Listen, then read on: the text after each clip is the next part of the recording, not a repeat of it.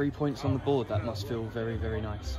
Yeah, it's great to get that first 3 points. You know, just get that pressure off. You know, you don't want any scoreboard pressure too early on. That's all it is 3 points. We're far from the finished article, but what we have shown today is real grit, determination and desire, and we had to today. You don't come here, not many teams pick up points here, especially after a mammoth journey on Saturday away at Chesterfield with train strikes and the heat, and you know, the lads made a real big effort, you know, which would have taken a lot out of them. We really put everything out there on Saturday and went toe to toe with another big team, and we've come here against one of the best sides in the league as well, and we had to dig deep. We had to, but I was pleased with the attitude and the mentality of the boys, and they were really cheered on. But I said it was tough for the boys to go Saturday, Tuesday away at two sides like that. You know, what about the fans who have had to travel? They've travelled in their numbers as well, the same as we have. You know, on the same train, a lot of them as well, which was nice to see. You know, see them but reward them as well. We've come back out and supported us so well tonight and really pushed us on, because fatigue levels are high at the moment, you know, with the travel and the quality of opposition we're playing against.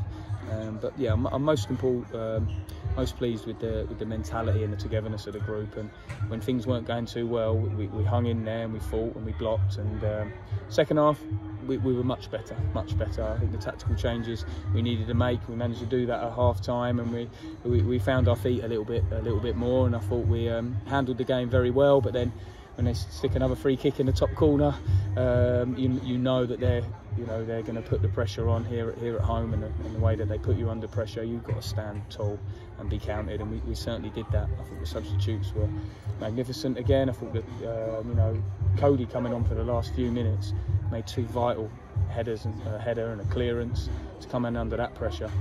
Ryan Glover at half time gave us the energy and the intent that we needed. A slight tweak in the shape as well really helped us, I feel, and Ryan took his goal so well after Josh McCoy hit the inside of the post. So yeah, first half was tough. I think you could see that we were probably not quite ourselves, and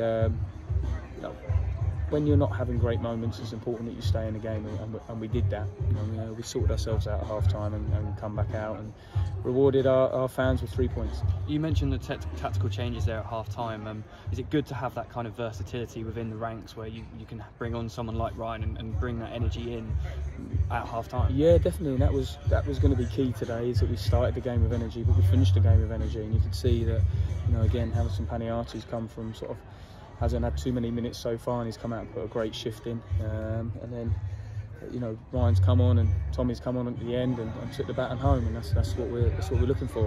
We're a small group, but we're a tight group, and you could see that out there tonight. And it was brilliant to share a moment with the fans at the end of the game there, wasn't it? You know, they supported us so well today, and it was brilliant. Yeah, absolutely. Our away fans are great. They really, you know, cheered us on Saturday.